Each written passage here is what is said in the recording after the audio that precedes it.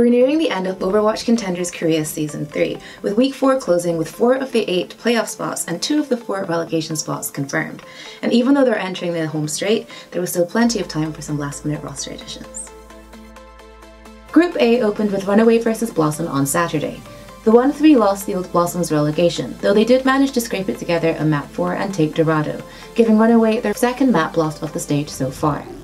Sunday saw MVP Space take on O2 team, with MVP's victory locking in their playoff spot. And lastly, Geekstar vs WGS Armament happened on Monday, in which WGS just turned it to 11 out of nowhere and put on a surprisingly dominating 3-1 show to keep them in playoff contention. In the group of death, Stormquake continued their rise after a shaky start with a 3-1 win against Kongdu Panthera. Meta Athena's 0-4 loss to Gen.G has put them out of playoff contention, and the Titan matchup of Element Mystic and GC Busan Wave proved to be surprisingly one-sided, with Element Mystic's 4-0 victory securing their first seed spot and a near-flawless run for the next stage.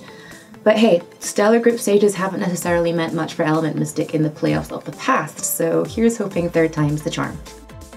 Time is tight and time differences are no one's friend, so if you only have time to catch one of the games from Week 4, then it has to be the GC Busan Wave vs Element Mystic game from the 16th. Scoreline aside, it's worth it alone just to see Element Mystic's DPS sparkle ascend. This kid was on Doomfist punching Pharahs clean out of the sky. As for this week, there's a lot on the line since there are 4 spots left and 6 teams in contention. But if you can only catch one game, the O2 team versus WGS Armament on the 24th is likely to be the deciding game for the 4th playoff spot from Group A. And with WGS's recent surprising performance from last week, who knows how it'll go. As always, you can catch the games on the official Overwatch Contenders Twitch channel, or if you're here in Seoul and want to catch a game live, tickets are still available online via Interpark. This week, Meta Athena has a new but very familiar face amongst its roster, with Gen.G legend and North American Contenders champion Who Are You joining the lineup. Philadelphia Fusion has confirmed that Who Are You is still under contract for Fusion University, and is only on loan to Meta Athena. This comes after another round of attitude issue rumours that seem to follow Who Are You around constantly, though it looks like it will be a relatively short-lived deal since Meta Athena is now officially out of playoff contention.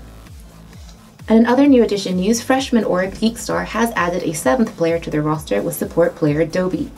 We didn't see him against WGS on Monday since he was only announced on the 15th, but there is a good chance we'll see him on the 23rd in their match against Blossom because, well, is Blossom. And to close out this week, Fox has announced that they have rebranded. They plan to start anew as White Whale Incheon Esports, WIE for short, going into the new year. May their mascot's regal mustache bring them all the luck they lacked in 2018.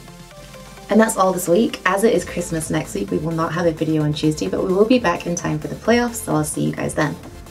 Bye!